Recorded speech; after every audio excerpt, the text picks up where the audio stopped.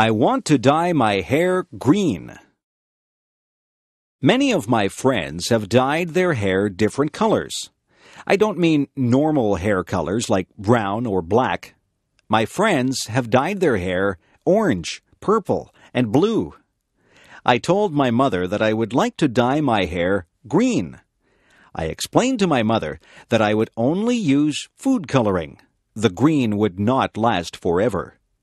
My mother said that dyeing your hair was a silly fad. She said that I would not look good with green hair.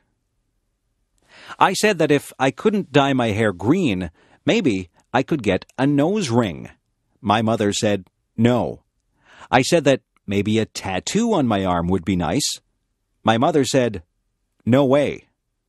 My mother said that she did some crazy things when she was a young girl. She said that she used to iron her hair to make it straight. That sounds quite boring to me. My friend Joan came over. Her hair is dyed bright pink. My father said, nice hair, Joan. I don't think that he really meant it. My mother says that when I am an adult, I can dye my hair whatever crazy color I like, but for now, she would like me to leave my hair its natural color. I tried to tell her that all my friends were doing it. My mother asked, if all your friends were jumping off a cliff, would you do it too? I said, no. I think I'll have to wait to have green hair, but maybe by the time I'm old enough to dye my hair green, I won't want it that color. My mother says that fads change all the time. One day, something might be popular, and the next day it's not in style at all. I'll just have to live without green hair for now. I wonder what the fad will be next month.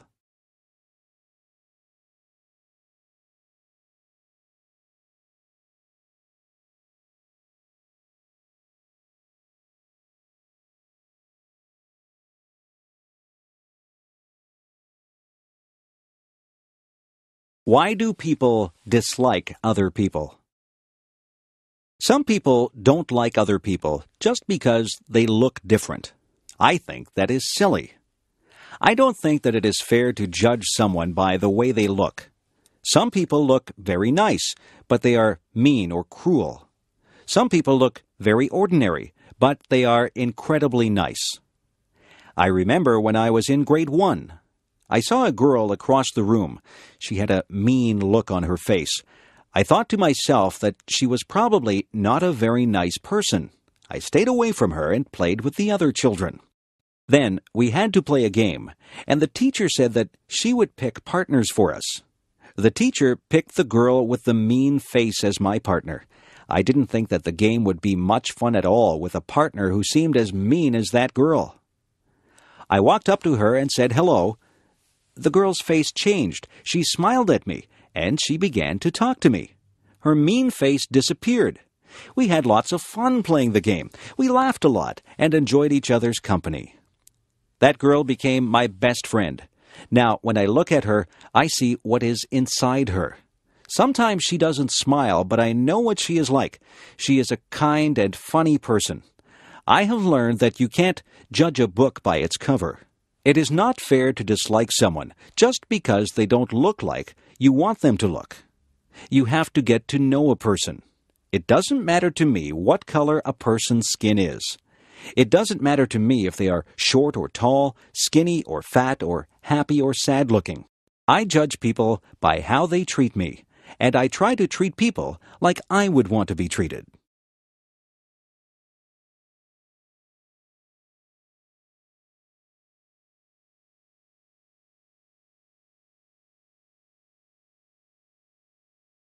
The birthday gift. It is going to be my father's birthday. What can I give him? I don't have much money. I have looked all through the stores, and I have not found anything that I think he would like or that I can afford. I have thought very hard about what to buy for him. I thought that he might like some candy, but my father really doesn't eat many sweets. I thought that he might like a new shirt, but he has lots of clothes. I can't afford a new car or computer for him. I was watching him on the weekend. He cut the grass, washed the car, took out the garbage, weeded the garden, and watered the plants. I got an idea. I went to my room and took out some paper. I cut out pieces of paper and I wrote on them. I wrote on one piece of paper that I would wash the car every weekend for the summer. I wrote on another piece that I would take out the garbage every week for the summer. I also wrote that I would cut the grass, weed the garden, and water the plants every week for the summer. I made a birthday card for my dad, and I put the pieces of paper inside it. I went downstairs and gave my gift to my dad. My dad thought that the gift was very thoughtful. He said that it was a gift from the heart. I did all those things for my dad all summer. He said that he had a lot of free time because I helped him so much. My dad and I are good friends.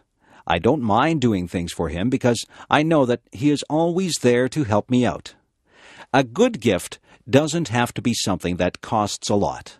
My dad says that the best gifts are the ones that show how much you care for the other person. I'm glad my dad liked his gift.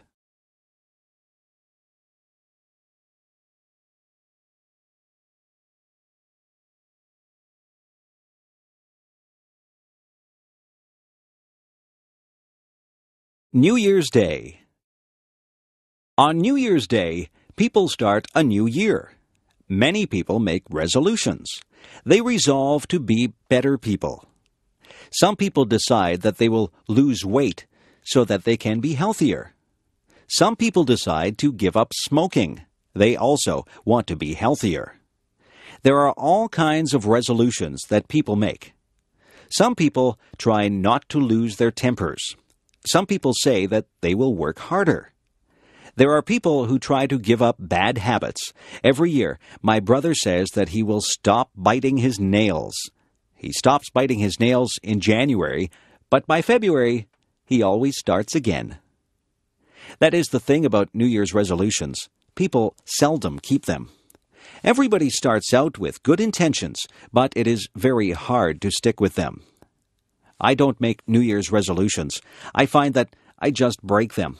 I just work day by day to break my bad habits. I know that I eat too many sweets. Every day, I just try to resist them. I think that every day is a new day, regardless of whether it is New Year's Day or not. Bad habits are hard to break. The best thing is never to start any bad habits. I don't know if my brother will ever stop biting his nails, but I know that each January he intends to stop. Maybe one of these New Year's days he'll get over that habit.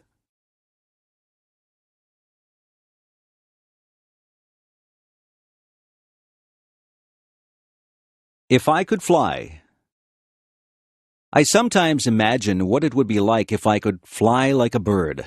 Just imagine what it would be like to soar into the sky, flying high above the trees. You could stand on high rooftops and never be afraid of falling. You would see so many things as you flew over rooftops and forests. You would feel incredibly free as you traveled from place to place, not bothered by road signs or traffic jams. If I could fly like a bird, I would start from my backyard and travel through town. I would look down on the houses and factories. When I got tired, I would land in a field and take a nap. I would travel above rivers and follow them as they wound along and emptied into lakes and oceans. I would fly above parks, and I would call out to the children as I flew high above them. I would dip and dive as I flew. I would soar up high and dive down low so that I could almost touch the treetops. Have you ever flown? I know that you can't fly like a bird, but you might have taken an airplane ride. When you're in an airplane, you pass through clouds. It is exciting to take an airplane ride. I love taking airplane flights. I like to look down at the earth. When you're up that high, everything below you looks tiny. That's the closest I'll get to flying like a bird. But I can still use my imagination and spread my wings and soar high above the world just like a bird.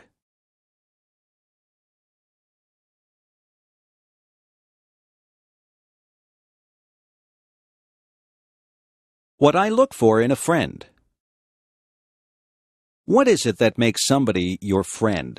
Some people are nice and you have fun with them. Some people are nice to talk to, but they don't become special to you. Some people become very close to you. Those people are the ones who become your good friends. Did you ever wonder why certain people do become your good friends? Friends usually have something in common. Often, friends enjoy doing the same things as each other. Maybe they like the same sports or the same music, or maybe they can even talk about problems or schoolwork. Friends usually find a common bond. Friends share ideas and listen to each other. Sometimes, people who don't have similar interests even become friends. You can learn a lot from a person who likes different things than you. The most important thing about friends is that they must communicate with each other. A good friend is a person who takes the time to listen to the other person. One of the most important things that I think a friend should have is a sense of humor. I like to laugh with my friends. I like to feel comfortable around my friends.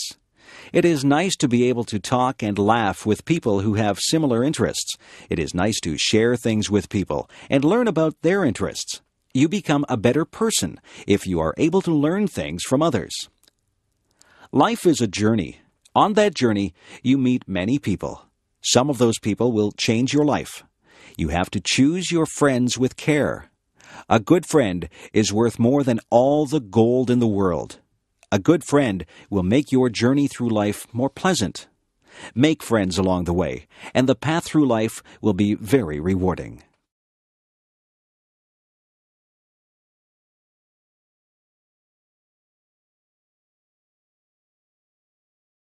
A funny thing happened on the way to school. Last Friday it was very windy. I was walking down the street with my friend John. We were having a difficult time walking against the wind. The wind was pushing against us, and we felt the force of it pressing against us. We even had a hard time breathing. We were walking slowly. We watched the leaves as they danced and twirled in the wind. We watched a plastic bag as it flew by us. We saw a little boy whose baseball cap flew right off his head. His cap flew along the sidewalk, and he had to chase it. He finally caught it, and he held it in his hands tightly after he got it back. The trees were swaying frantically. Their branches swished and waved in the wild wind. John and I were hit by flying bits of paper and leaves. We laughed when a garbage can lid rolled along and hit John in the leg. We saw another garbage can rolling along the road as if it was alive. Everything was moving because of the wind. Then the funniest thing happened. I wasn't paying any attention, and a paper bag came flying up the street toward us. It hit me right in the face and covered my whole face. At first, I didn't know what had happened. I was blinded. I couldn't see where I was going. I stopped and held out my hands. When I stopped, the bag fell off my face. I looked at John. He was laughing very hard. He was laughing so hard that tears were rolling down his cheeks. He said that I looked very funny with the brown paper bag stuck to my face. I started to laugh too. We laughed about it all the way to school. John said that he wished he had a camera. He would have taken a picture of me with the bag on my face.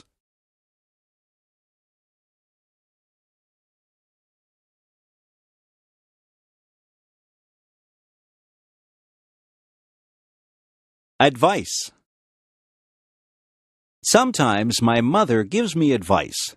She tells me to save my money for a rainy day. She says that I should eat my vegetables if I want to be strong when I grow up. She says that you reap what you sow. I didn't know what that one meant, so I asked her. She said that if you are good to people, they will be good to you. If you do bad things, then bad things will come back to you. My mother is always giving me advice. She says that a penny saved is a penny earned. I am still thinking about that one. Some of these things are difficult to understand. My mother is very wise. She says that she has learned from her mistakes. She tells me that she would like me not to make mistakes, but she says that everyone does make mistakes. The important thing is that we learn from our mistakes. My mother says that nobody is perfect. My mother tells my sister that time is precious. My sister wastes time, and my mother doesn't like that. My mother tells me to be true to myself. She says that I should not follow the crowd. I should listen to my own conscience and do what I think is right. She says that it doesn't matter if you fail at something. The important thing is that you try. If you've done your best, then that is all that matters. I listen to my mother. I think she gives very good advice. My mother has a lot of common sense. I hope I am as wise as she is when I have children of my own. Sometimes I wish that she would not give me so much advice. I think that I know what I'm doing. But in the end, I always remember what she has said, and I try to live by the standards that she has set for me. Take the advice that your parents give you. They only have your best interests at heart.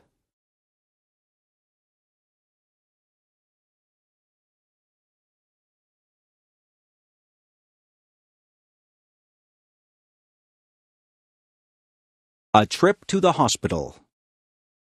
I have to get my tonsils out. I'm not really happy about it, but I'm tired of being sick and having sore throats. I have to go to the hospital 2 hours before my surgery. My mother will go with me. The nurses will take my temperature and check my blood pressure. They will make sure that I am ready for my operation. I will be dressed in a white gown, and I will be wheeled down the hall to the operating room. I can't have anything to eat or drink for a long time before my surgery. My mother will walk down the hall with me. Then she will wave goodbye as they wheel me into the operating room. The doctor and the nurses will be busy in the operating room. They will be getting ready to perform my surgery. The doctor will say hello to me and tell me that he is going to put me to sleep. He will put something into my arm. He will tell me to count backwards from 10. I think that I will only say 10, 9, and then I will be fast asleep. I won't be awake for the surgery. When I wake up, I will be surprised that the surgery is over. My throat will hurt and I probably won't feel very good. My mother will be there with me. The nurses will give me a drink and try to make me comfortable. I won't be in the hospital overnight. I will go home later in the day.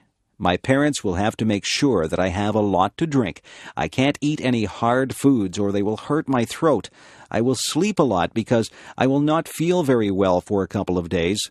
It won't take long before I recover from my surgery. Sometimes we need surgery to make us feel better. Hospitals can be a bit frightening, but the doctors and nurses are very nice, and their job is to make you better.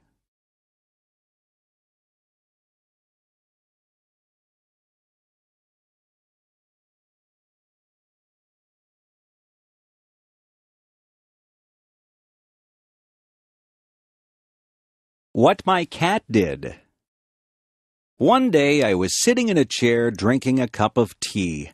My cat came into the room and sat on my lap. She was quite content, and she sat there purring.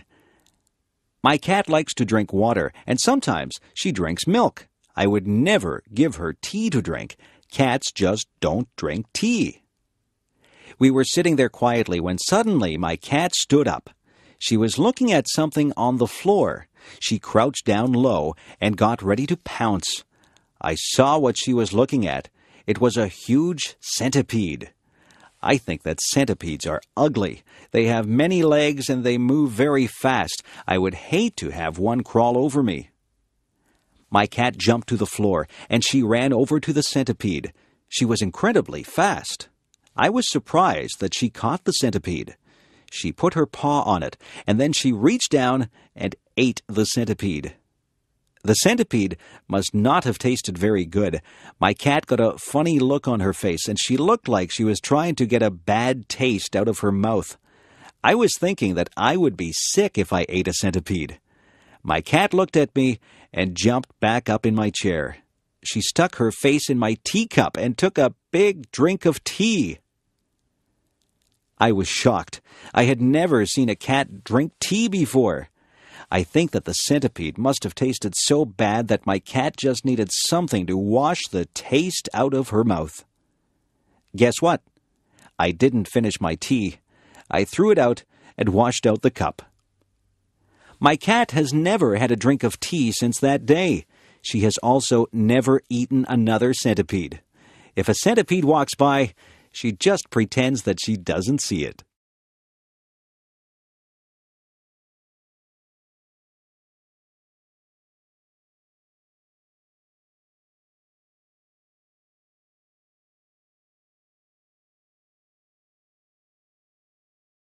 If I was tiny. Imagine what life would be like if you were 2 inches tall.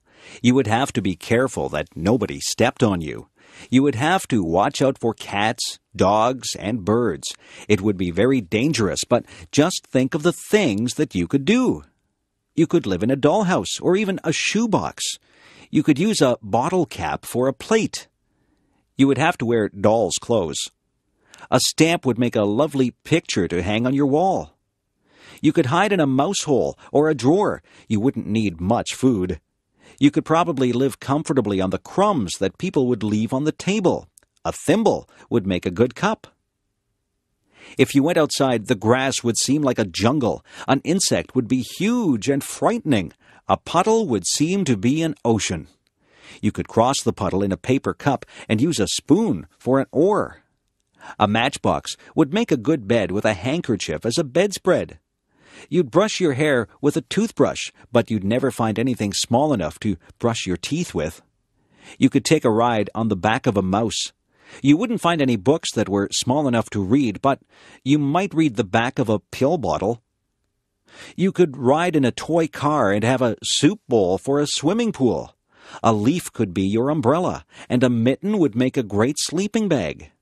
If you used your imagination, you could think up something to use for almost all your purposes. Being small might be fun, but then again it would be frightening. I'd be afraid of my pet cat. I wouldn't want a book to fall on me.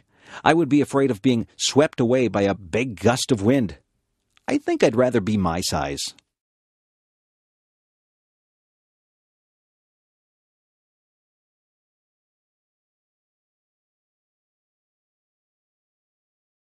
Do people have the right to smoke in public?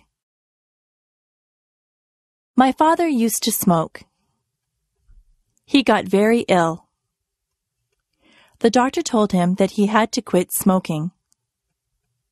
My father tried for a long time to quit. It was very difficult for him. Smoking is an addiction. After many months, my father finally gave up smoking, but he still craved a cigarette once in a while. He says that quitting smoking is the hardest thing that he has ever done. When my father did smoke, he smoked everywhere. He smoked in restaurants, stores, and many public buildings. Now, you are not allowed to smoke in a lot of public places. When my father smoked, the rules were not so strict. People could smoke just about anywhere. It really wasn't fair to the people who didn't smoke. Their clothes always smelled like smoke, and they breathed in second-hand smoke. Some people think that the second-hand smoke is actually worse for you than if you smoke yourself. People would smoke in their houses, and very young children would inhale the smoke that was in the air. Some people still smoke in their houses, and their children breathe in the smoke. Some restaurants have areas for smokers and non-smokers, but usually the smoke drifts from one area to the other. There are some businesses that have banned smoking altogether. Personally, I think that smoking in public places should be completely banned. I don't think that I should have to breathe in another person's smoke if I choose not to smoke myself. It wouldn't be fair for a non-smoker to get lung cancer because they had to be in a place where smokers were allowed to light up. I know that smoking is a powerful addiction and that it is very difficult to quit, but smokers should restrict their smoking to places where there is nobody else around. Lung cancer is an awful disease. Nobody should have to suffer with lung cancer. People should be educated about the dangers of smoking. Smoking should be banned in public places, but eventually I would like to believe that fewer people will smoke. It would be nice to live in a smoke-free environment.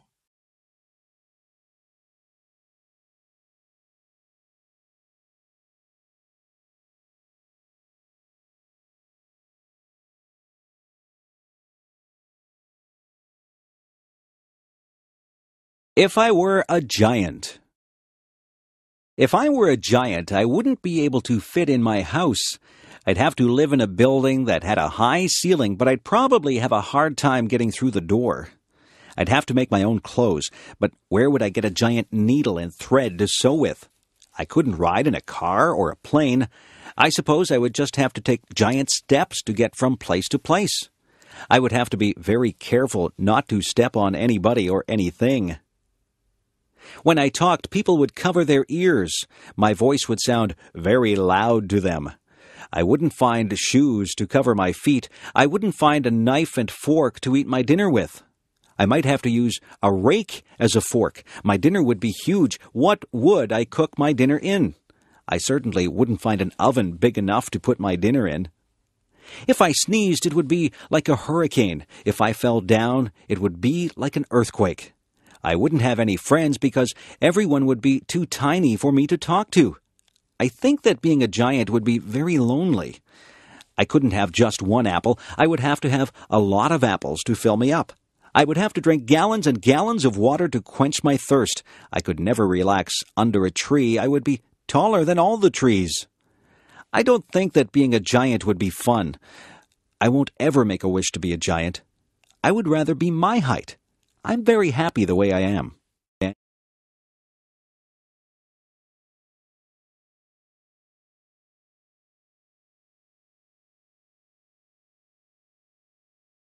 Superstitions. I am not superstitious, are you? Yesterday was Friday the 13th. Some people think that Friday the 13th is an unlucky day. I think that it is just like any other day. Some people believe that if a black cat crosses your path, you will have bad luck. I don't believe that either. My mother always gets upset if I open an umbrella in the house. She says that is bad luck. She is probably right about that one because an open umbrella would take up a lot of space and you might knock things over. If your left hand is itchy, you are supposed to get money. I have had an itchy left hand before, but I haven't received any money because of it. It is bad luck to walk under a ladder. That is probably true because you might knock somebody off the ladder or have a can of paint fall on top of you. If you are acting in a play, it is bad luck if someone says, "Good luck" to you. This is very confusing. You are supposed to tell an actor to break a leg. It doesn't mean that you want the actor to break his leg. It means good luck to the actor. Actors have a lot of superstitions that are very unusual. I am not superstitious. I don't believe in superstitions at all.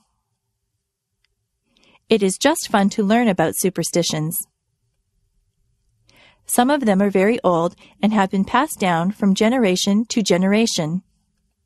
I once did a project at school on superstitions. It was a very interesting topic, and I got a good mark for it.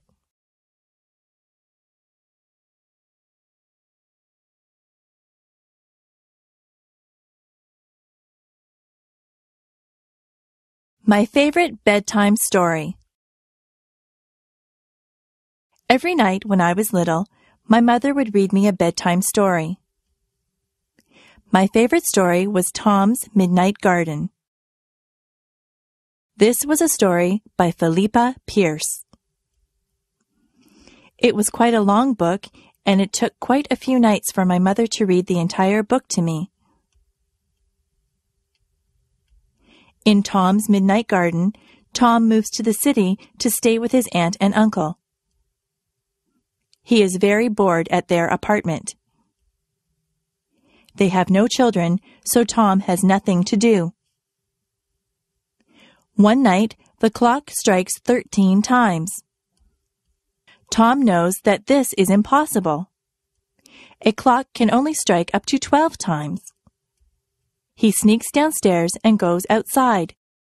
When he goes outside, there is a wonderful garden that wasn't there the day before. The next day, Tom goes outside and finds there is no garden. The garden only seems to appear at night. Every night, Tom slips out to this wonderful garden and meets some people in the garden. He meets a girl named Hattie. Hattie and Tom become very good friends in this garden. Some very strange things happen in this book. There are some coincidences that keep you guessing about what is really going on. The surprise ending is wonderful. I really enjoyed Tom's Midnight Garden, and I was very sad when my mother and I came to the end of the book. I felt that I had visited the magical garden with Tom. It is a book that I will remember all my life.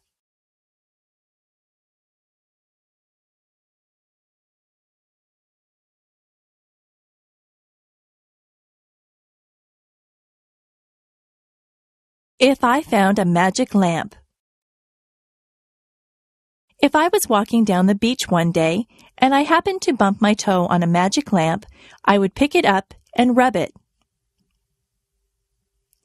If it was a real magic lamp, but I don't believe that there really is a magic lamp, a genie would pop out in a cloud of smoke and he would call me Master. He would say that he would grant me 3 wishes. I would have to think very hard about those wishes because I wouldn't want to waste them. I don't think I'd want millions of dollars. Money doesn't buy happiness, or so they say. I might wish for good health because if your health isn't good, you won't be able to enjoy anything. Some people might wish for beauty, but beauty is only skin deep. Some people would wish for a mansion or a beautiful car or a big boat. I don't want any of those things. Some people would want fame. Some people would want talent. Some people would wish for happiness. That might be a good thing to wish for. Yes, maybe I'd wish for health and happiness, but what would my third wish be? I could wish for something enormous, something global. I could wish for world peace. That would be a wonderful thing if somebody could grant me that. Yes, that would probably be my third wish. It's too bad there aren't any genies inside magic lamps. I won't get my 3 wishes. I can still work toward getting my wishes. I can eat well and exercise to stay healthy. I can be involved with a lot of things and be with my friends to stay happy. I can volunteer my time to different organizations to help achieve world peace. I can do my fair share in my community to help others. That's how I can get my 3 wishes, not through a magic lamp. I can only get what I want through self-determination and hard work. That is the key to getting your wishes fulfilled.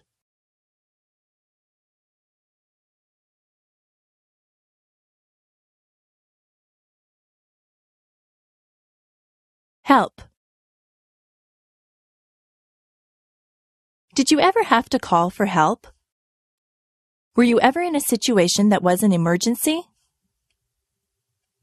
It is good to know what to do in case of an emergency. You should always know how to get in touch with the police and fire departments.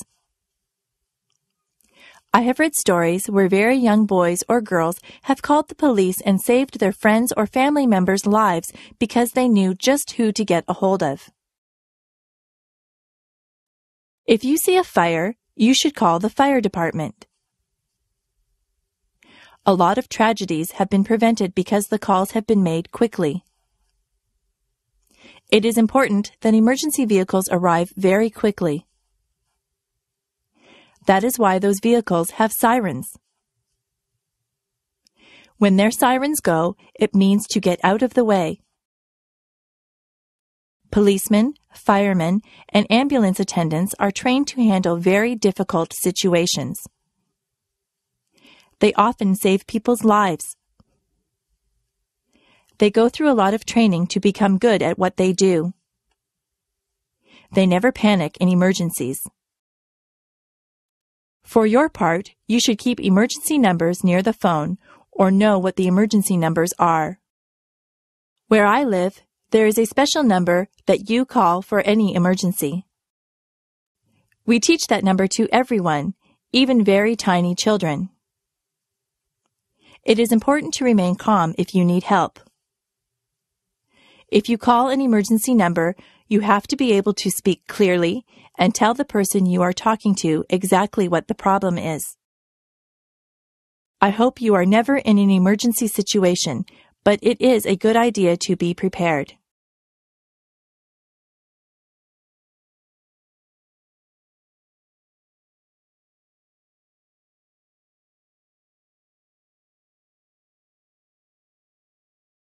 The peach orchard.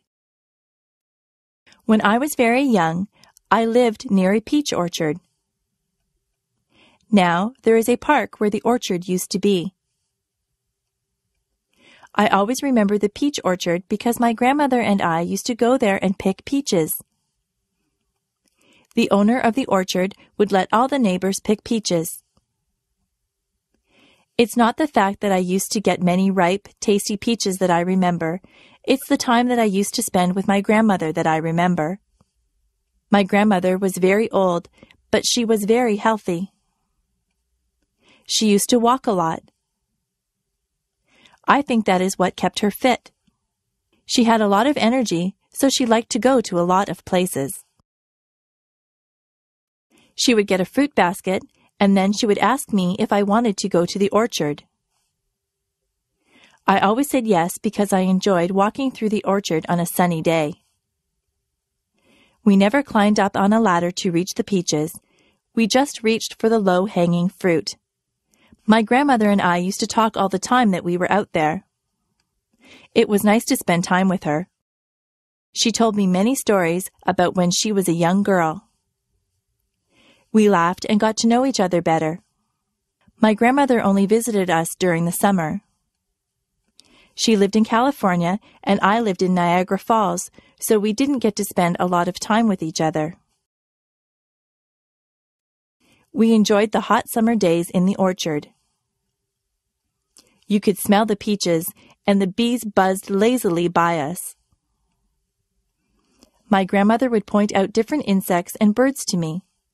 I learned a lot about nature from her. We would end up with a big basket of peaches. When we got home, my mother would wash the peaches, and often she would bake a peach pie for us. Nobody bakes a peach pie like my mother.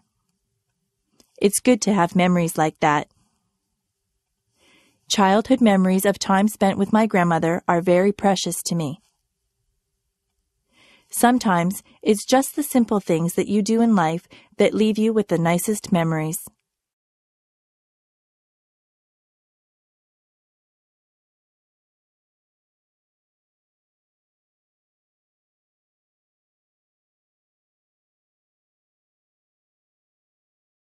Learning to dance. I went to England with my mother. She used to be a singer in a band. We went to the hotel that she used to sing at. It was a big, fancy hotel. Some of the people that she knew when she sang in the band were still there. They remembered my mother, and they had a good time talking to her and remembering old times. Many people told me that I looked like my mother. In the hotel, they had a fancy hall where they had ballroom dancing. I am not used to that kind of dancing. I always danced to rock music. A man told me that he would teach me how to dance. It looked very easy. I held one of his hands and put my other hand on his shoulder. He told me exactly how to move my feet. I was very clumsy and I stepped on his toes. He was patient with me and he counted 1, 2, 3. I tried to waltz with him. I would start out pretty well, but then I would get mixed up and stand on his toes again. The man laughed about it. I told him that I wasn't a very good dancer, but he said that I was good for a beginner. I think he was just being polite. The man asked my mother to dance. My mother is a very good dancer. I didn't know that about her. She never stepped on the man's toes once. The man thanked us for dancing with him, and I thanked him for giving me dancing lessons. I don't think I'll ever be very good at that type of dancing. Each generation has a specific type of dancing. The way that I dance is different from the way that my mother dances. The way that I dance doesn't involve moving your feet too much. I'm not too good at fancy steps.